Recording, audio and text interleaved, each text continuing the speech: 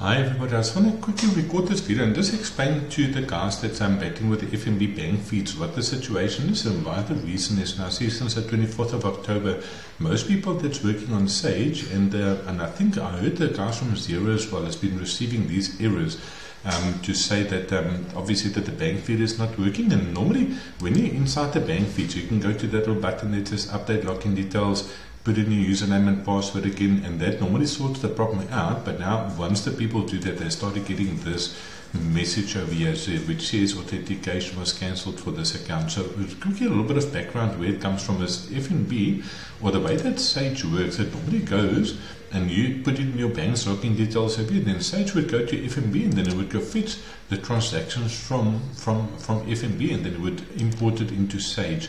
But FNB wasn't very keen on that process because they don't want third parties to be logging into your FNB account obviously for security reasons. It's probably not the safest thing to do.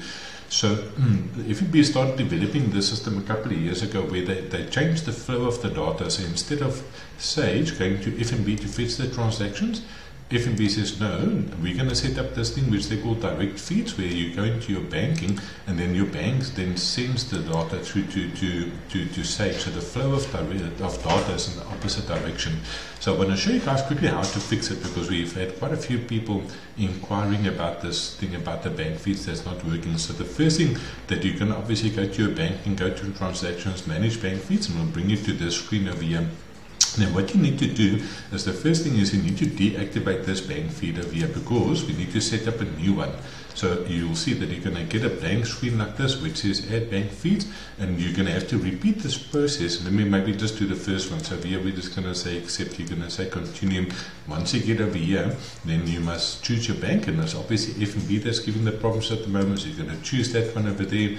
You said that you want to connect your bank feed, and then once you get to this screen over here, you can see now it gives you a message over here so to connect your FNB Sage account with the authorization code that is generated from your FNB account. Log into FNB, select business solutions. I'm going to give you guys the process now. So once you log into your bank account over here, you can see that there's the little button that says business solutions. So for this account I've already done set it up, but you see the middle one over there says bank feeds. So what will then happen is at the moment you can see it says connected to Sage. So if you haven't done this part yet to activate this, I think there's a little button that says activate. You need to press the button, then it's going to ask you which accounts you want to link to this one. You're going to select the business banks, the bank accounts. I think that screen basically looks like this, to say which business accounts you want to link to that, and then after that you're going to have to say activate, and then there's going to be a message that's going to come to your FNB app. They need to authorize,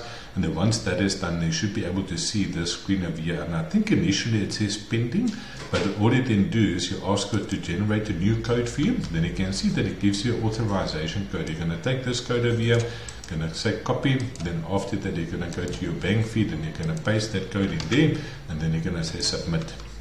So then once you've done that, then you'll see it's going to take you to a screen and to say which account you want to select it, or which one do you want to link to your Sage profile. So we're just going to say we want to use that one, and then you must just go double check on your banking to see when was the last transactions that was imported. So if your last transactions from the previous bank feed was on the 19th of October, then you need to choose over here that you want to start importing the transactions again from the 19th. Otherwise, if you say the 25th and your last import was maybe on the 19th, then you're going to miss like a week's worth of transactions over there. You see, so you're going to choose the date that you want to start the importing from.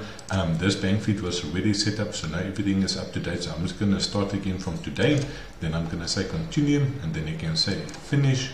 Then once you've done that step over there, it's going to give you a screen to say which account you want to link it up. So I'm going to choose an existing bank account, and I'm going to say my FNB account, and then after that I'm going to hit save.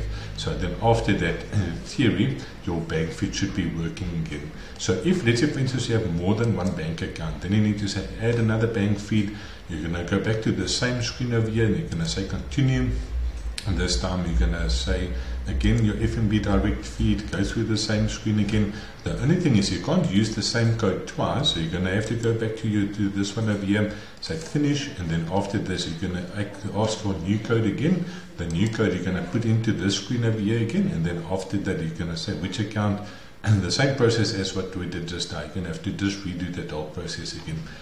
So that's in a nutshell how it works. I think all the guys that's with FNB, whether you're working on Sage or Xero, you're going to sit with the same problem, but that's the solution that I can recommend of how to fix it. Because once you do this direct feed thing, like I say, just the data flow changes from FNB back to Sage, so then your banking should be fine. Then just the other thing that you must maybe then just go do is go to your banking, go to transactions, and then just go make sure that your bank balance is correct. If it's not correct, then you might just need to go through your bank account itself to see what transactions are missing.